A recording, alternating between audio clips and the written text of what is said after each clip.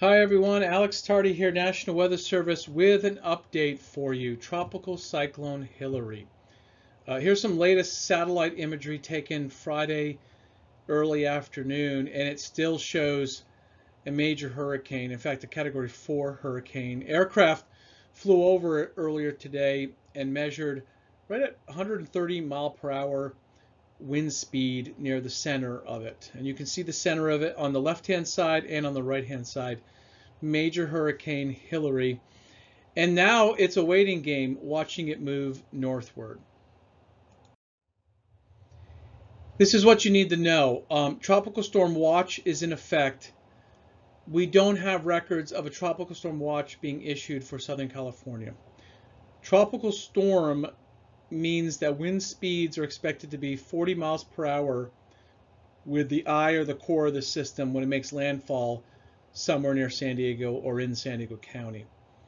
So that's really important distinction. If we were expecting a hurricane to make landfall, it would be a hurricane watch. So we also have a flood watch in effect, and that's for all areas for flooding. Rainfall has trended a little bit heavier, especially the rainfall rates. They're listed here. The most concern is the desert areas where several inches of rain will occur, especially Sunday and Sunday night. But we also think there'll be some heavy rain showers, though not widespread, on Saturday. So be prepared for that in the mountains and deserts. So if you live on the coast, even coastal areas should get 1 to 3 inches of rain from Tropical Cyclone Hilary. This is the key message that's issued by the National Hurricane Center. I want your eyes to focus on the extreme risk of potential flooding on Sunday because of the track of the system and the fact that the storm is heavily loaded in the front with a lot of moisture and energy that's going to be moving right up the California Baja into San Diego County. So we think rain is the major threat with this scenario, but it will be windy too, and that can cause significant damages to trees and even power lines. It stands out on a weather satellite. I'm looking at the tropics with this view. There's San Diego. It's got a ways to go. Keep in mind, Hilary will be accelerating, moving faster as it gets closer to the Baja on Saturday. The moisture is abundant. You don't typically see this kind of moisture, especially pooled up in one area. That's coming our way. This is a measure of the water vapor or the amount of moisture in the entire atmosphere. So even today with sunny skies, there's moisture in the air, and it shows it right there, about an inch. We're expected to double or even more that amount of moisture. So it's going to be muggy and warm, that type of rainfall. There's the latest path, the cone we call it. You don't always want to focus on the center, but that cone is the error, the potential error in previous forecasts or in the current forecast. And it's a rather small cone even when it gets to San Diego. Sure, the center might jog to the right and go over El Centro. It might jog to the left and go over Catalina Island, but it's coming right towards Southern California. The latest intensity is shown on this. This is updated every 3 hours with significant updates every 6 hours. 130 mile per hour sustained winds. It's only moving 12 miles per hour now, but like I said, it's going to accelerate. We look for landfall late Sunday, so sometime Sunday evening in the United States. The probability for tropical storm force winds, 40 miles per hour or greater, well, that's shown here, and that's why there is a tropical storm watch in effect. You can see that probability is highest right along the San Diego and Orange County coastline. Maximum wind speeds and their gusts. So that's a difference here.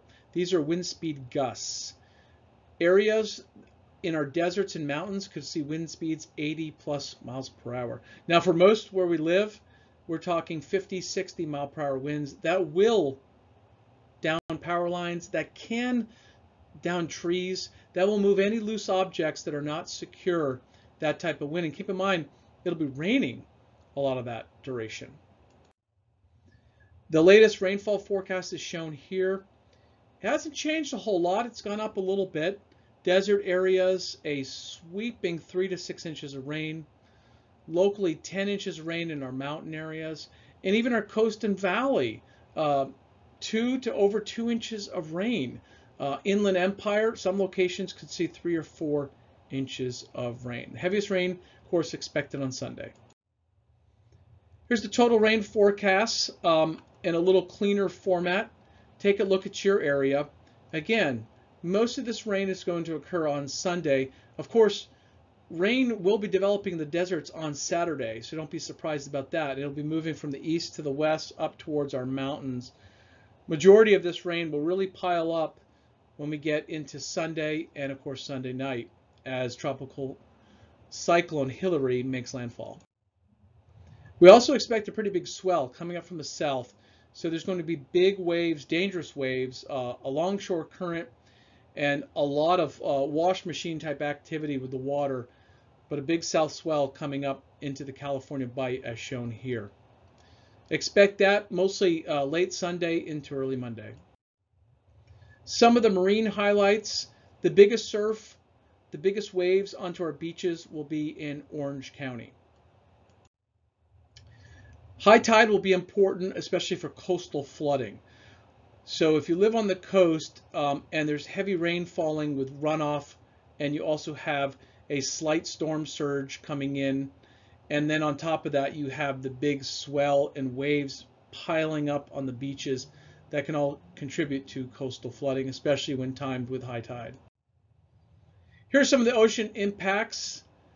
Take a look at these. If you live on the beach or you're affected by the ocean, keep in mind a tropical storm watch is in effect. So tropical storm level winds are possible in our nearshore waters. The land impacts are listed here. Land impacts will be heavily on the rainfall amount and the duration on Sunday and Sunday night. So that's going to be a lot of volume of water for our deserts, mountains, and even some of our valley coastal areas. It's going to be dangerous travel, especially Sunday evening through Monday morning.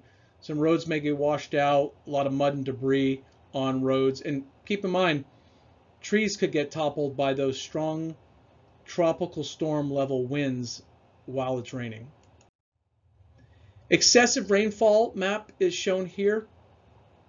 On Saturday, I mentioned that showers are going to be starting on Saturday, and they may be heavy on Saturday and Saturday evening with some local flooding in the desert areas. So don't be surprised if heavy rain cells form in our deserts and start moving towards our mountain on Saturday.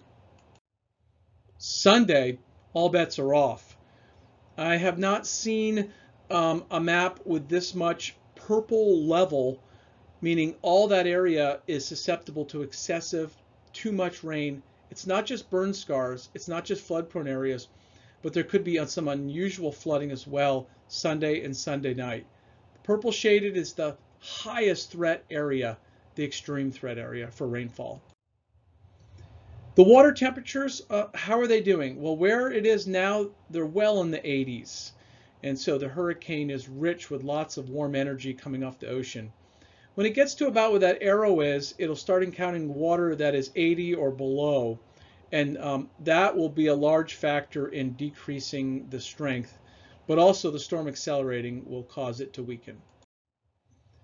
The anomaly shows that the water is not colder than it normally is, but warmer than it is, at least for the southern part of the Baja. When you go up to the coast of San Diego and northern Baja, water temperatures in the 70s, low 70s, about where it should be this time of year. Historical tracks are shown here. Remember, Nora, 1997, made landfall in the Imperial Valley, and it was recorded as having tropical storm force winds, but none of these other storms were. There's the track of Nora from 1997, went to the east of San Diego, through the Imperial Valley into the Colorado River Valley. Here's some climatology for reference of prior storms that were weaker but still impacted near landfall in Southern California. Of course, the 1939 storm was the one that had the direct hit as a tropical storm on Long Beach. We're not used to getting rain in San Diego or Palm Springs in August, and we're predicting about a year's worth of rain potential for some of our desert areas. So a really significant type of storm in the works. Some of the key takeaways are here. The flood watch is in effect for all areas. All areas could see just too much rain at once and too much rain total. Tropical storm force winds. That's why there's a tropical storm watch in effect for our region of Southern California. There's some uncertainty, but this looks like a high impact event.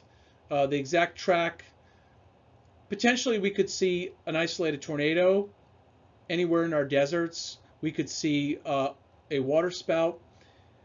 There's potential for other things to happen within the cyclone center as it arrives. Make sure you tune into weather.gov for the latest information. I wanted to show you a larger picture of the water temperatures and anomaly, and you can see the source region where Hurricane Hilary is right now is, like I showed earlier, warmer than average north of the El Nino zone. The weather pattern that's driving it to us, unlike what we've seen in other storms in prior years or even this year, a massive ridge, a massive dome of hot air in the central United States. That flow around that is literally allowing the door to be open and the path for this storm to move up from the south directly towards us. So it's a little bit lucky that this pattern, or unlucky because of the potential impact with this storm. This big dome is unusual as well.